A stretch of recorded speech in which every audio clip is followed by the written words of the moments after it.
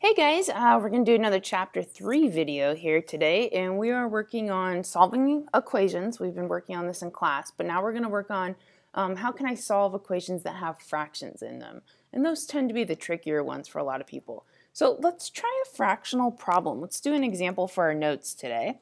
And our first example, what we're going to do is we are going to solve for x. So solve for x. So I've got some sort of mystery number, which I'm calling x. I don't know what the number is, but I know if I take x and I subtract 1/2, I end up getting 5/7 as an answer. So our job is to figure out, well, what's x then? What could x be? And so the strategy for solving this is kind of the same strategy we've been using when we solve for x in other examples. We put the line down the equal sign, and our goal is to get x isolated by itself, all alone. So what do we need to get away from the x? Well, we need to get rid of the -1/2. We need to flip the -1/2 over and make it a positive +1/2. But then this is where it gets tough. This is the challenge. Now we got to deal with fractions. 5/7 plus 1/2 is not easy math to do. So I kind of need some more space. I'm going to go do that on the side over here. 5/7 plus 1/2. Well, with adding and subtracting fractions, I know I need common denominators, and these are not common. So I'm going to use that butterfly method to get my common denominators. I'm going to use 7 times 2 and make my common denominator 14 for both of these. And then I know that 5 times 2 is 10, and 7 times 1 is 7, and our job is to add the fractions together. Well, now we have common denominators, so we can. 10 plus 7 is 17, so our answer is 17/14. And what I can do now is I can say, oh, okay, x equals 17/14. And if I want, this could be my answer. I could stop right there.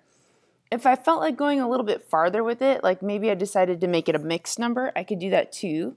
I know 14/14 is a whole, so 14 out of 17, there's 3 extras, so that'd be 3/14. So I could write my answer like this, 1 3/14. Either way, they're both the same actually, so either way you can do it. Okay, so let's try some more of these because there's different examples. So let's try another problem. Get some space here to work. For this one, let's solve for w. So new example. This time we are going to solve for w. Solve for w. And here's the problem. We have 2/3 plus w equals -1/5. 2/3 plus w, whatever w is, equals -1/5. Well, what are we going to do to solve for w? Well, we're going to isolate it. We're going to get it by itself. So I'm going to draw a line. I'm going to imagine getting w all by itself on the side here. And what needs to leave that w to make that happen is the 2/3. Right now it's a positive 2/3. So when I flip it over, it's going to change to a -2/3. So we're changing the sign, flipping it over to a negative. Here's the math I've now got to go do. I have to take -1/5, here I'll put it right here, -1/5, and now I've got to take away 2/3. So this is what I've got to figure out. I don't have common denominators. Kind of looks like KCC since it's takeaway. So this can be a little bit challenging. Why don't I change this to -1/5 plus -2/3. There's my KCC. Keep, change, change. And then let's get that common denominator. So I'm going to butterfly it. I know 5 times 3 is going to give me a denominator of 15. So I'll have 15s. 1 times 3 is 3, and 5 times 2 is 10. So this is what we end up getting.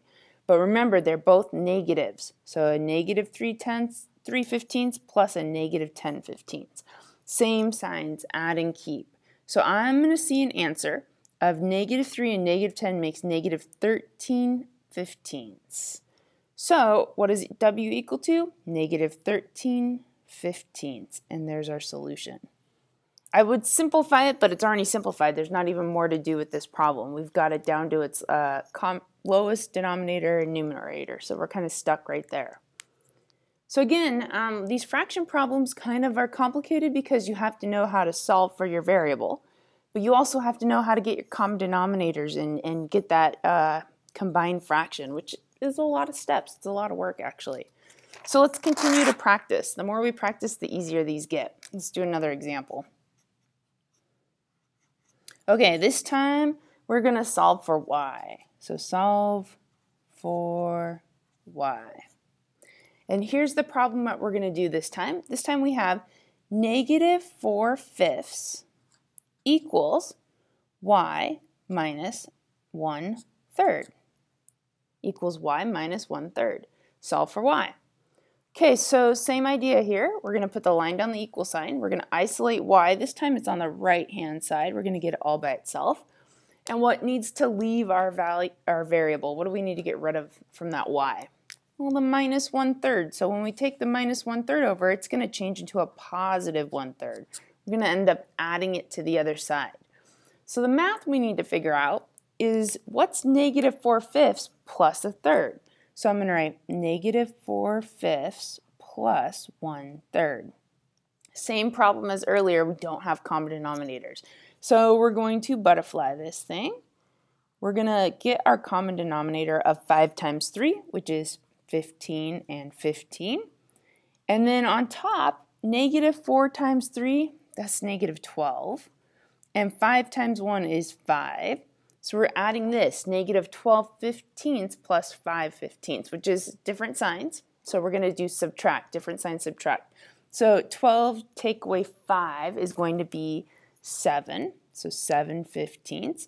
And between the two of these, the bigger one is the 12, and it's negative, so we're going to have -7/15. So our answer for y is -7/15. And there it is.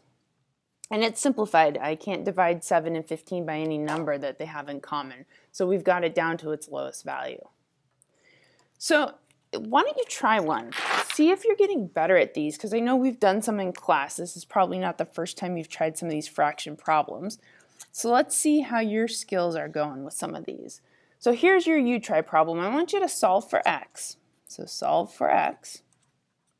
And for your problem, you're going to have x plus 2/5 equals, x plus 2/5 equals -1/4. Go ahead right now, hit the pause button on your device and see if you can solve this completely by yourself first, and then unpause the video and see if you did it correctly. All right, you ready to check your answer? Did you pause the video, do it, and then unpause it? Because you want to really see if you're getting this down. It's a great way to study. So here's what you should have. A line down the middle. X is going to be isolated by itself. To isolate it, we have to take 2/5 over and make it -2/5. That's going to be our strategy. That gets the 2/5 gone, and x is all alone.